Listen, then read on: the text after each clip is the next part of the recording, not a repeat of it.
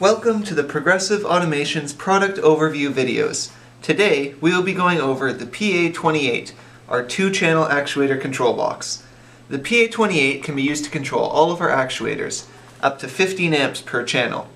The PA-28 gives 2-channel control, allowing you to move each actuator independently.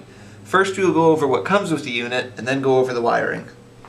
The PA-28 comes with the control box, 2 remotes, a power wiring harness, and 2 actuator wiring harnesses. It also comes with a mounting pad to stick it to your application.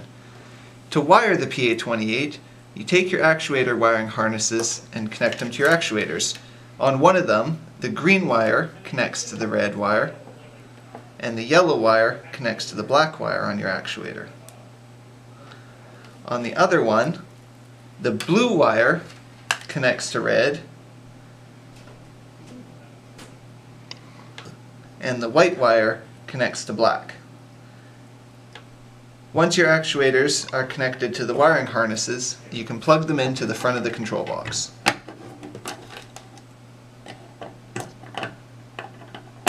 Next, you take your power wiring harness and connect that as well. And then you connect the 2 wires on the end of it to your power supply. The red wire connects to positive 12 volts, and the black wire connects to ground.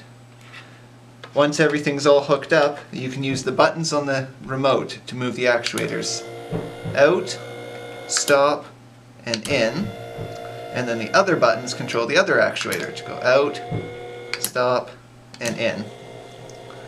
You can also change the box to have momentary control, where you hold the buttons down to move it. We'll change that setting now. To change the control mode on the PA-28, you need to adjust a small jumper on the inside of the box.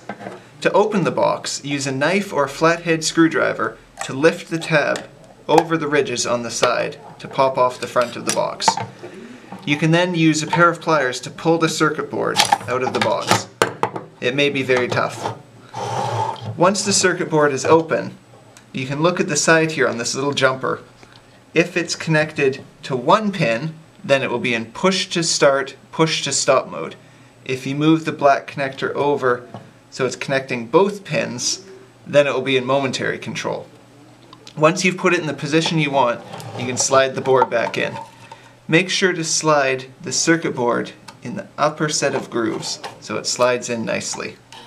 Then you put the front control panel back on and you're ready to use it again. Now that we've changed the settings to momentary control, the buttons on the remote act differently.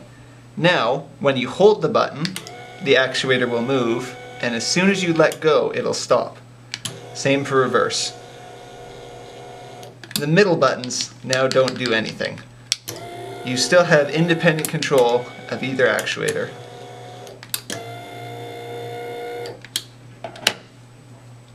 This has been our product overview of the PA-28 2-channel actuator control box.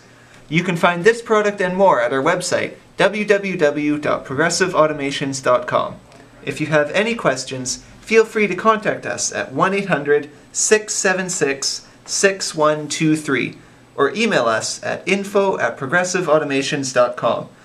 Links to everything shown in this video are in the description down below. Like this video if you enjoyed it, and subscribe to see new videos as soon as they are released. Stay tuned for more videos in the coming weeks.